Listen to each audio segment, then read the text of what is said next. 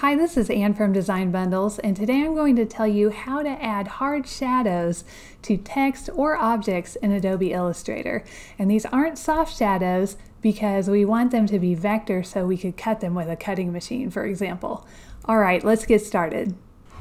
Okay, we're in Illustrator now, so let's create new. And I'm going to come up here to print, and I'll just choose letter. Then we'll create. Okay, and now we need to type some text. I'm going to hit T on my keyboard and then just click once, and I'll type baseball. I'll grab my selection tool and then we'll change the font. I'm going to choose a sporty font to go along with my sporty word, so I'm going to choose college. And now I'll just, with my selection tool still selected, I'll click and drag on the corner, and then I'll hold Shift to make it resize proportionally. We'll just move it up here into the center. Let's change the color to red. And now I want to get our appearance palette up. And if you don't have this up, you can go to Window, Appearance right here. Okay, so if we have the text in the characters area, if you double click this, you can see our text is down here in the characters area. And to add a shadow in an easy way, we need to have it up here in the type area. So I'm going to remove it here. And then I'll come up here and click on type. And then on the flyout, we'll do add new fill. So now it's up here in the type, not in the characters below. Okay, so let's change it to red now. Okay, and I'm going to drag the stroke behind the fill. So anytime we do that, you'll only see half of the stroke width. But anyway, let's add a stroke. I'm going to make it 5 points. And maybe a little bigger than that. Now you don't actually have to have a stroke on your text to do a shadow, but I just like the way it looks. Okay, so we have an 8-point stroke, and now I'm going to click on the fill and hold Shift and click on the stroke, and then I'm going to hold Option and drag those below. And so you see it's going to make a copy. Now we don't see any changes here on the artboard because those are exactly behind the ones up here, but that'll change here in a moment. So first let's click on Fill, then we'll go up to Effect, go to Distort and Transform, and then Transform.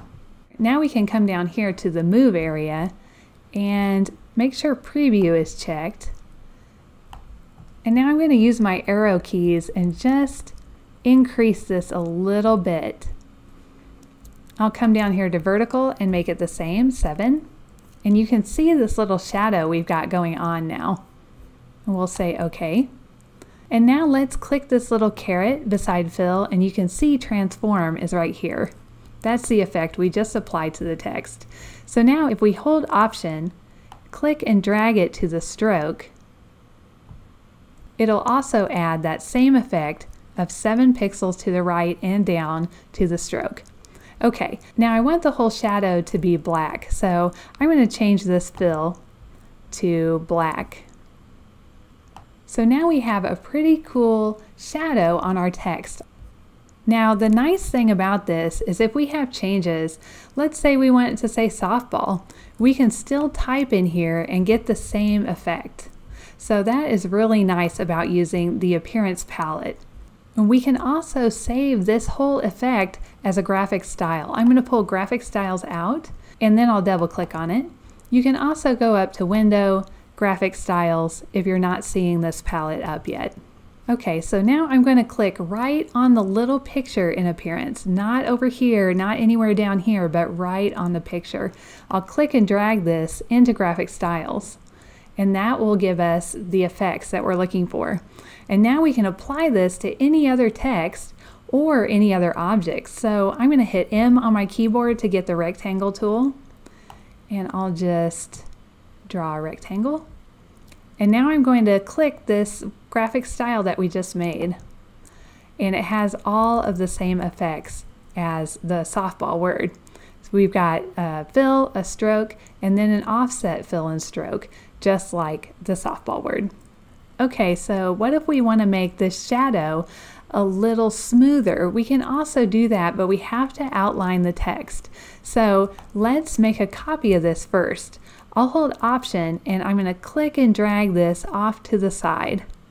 And what I'm doing is, if we ever wanted to change the word again, we would still have the live type over here, and we would also know what font it is. So I really recommend always making a copy. Just put it off to the side of your artboard and you don't have to worry about it. And now we'll focus on the one on our artboard.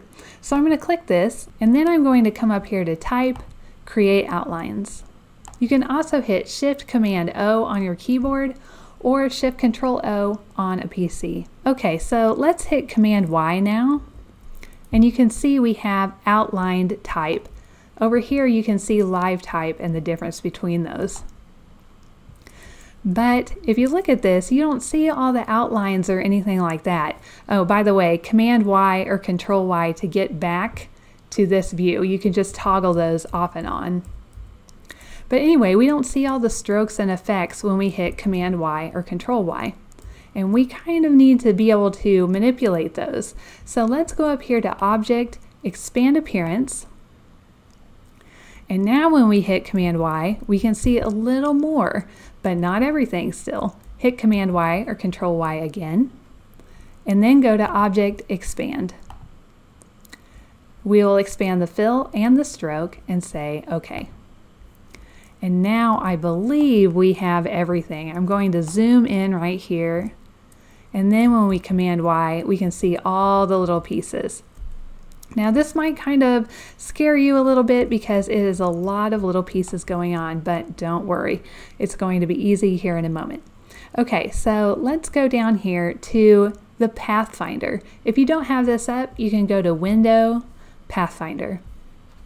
And we'll want to click on Divide, which is this first one on the bottom level. And when we do that, what's happening is everywhere where it overlaps has now become its own piece. So it is broken up into lots of little pieces, which is okay. Okay, so now I'm going to zoom out with Command minus.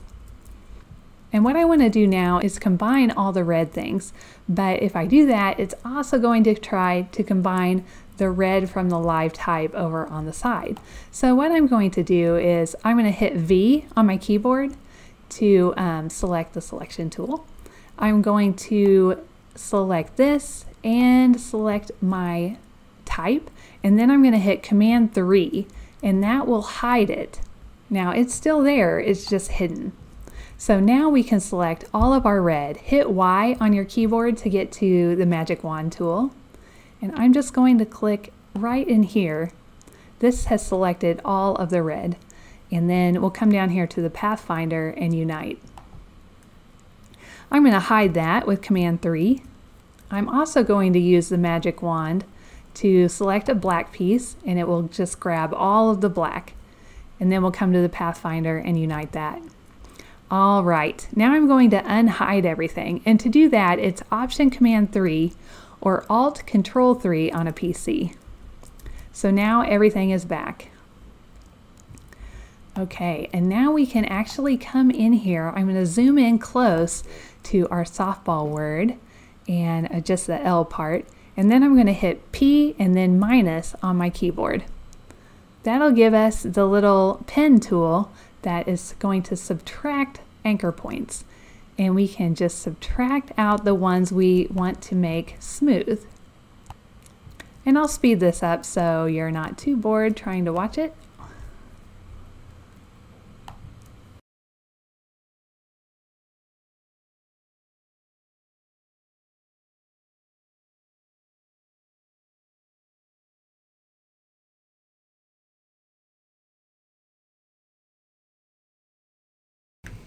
Now these two little pieces here, they don't have another point that will stop it from going all the way up there. So I'm going to use my A tool, which is your direct selection tool, and just draw a box around that one. Then I'm going to hold Shift and draw a box around this one. And now I'm just going to click, hold Shift, and move those up.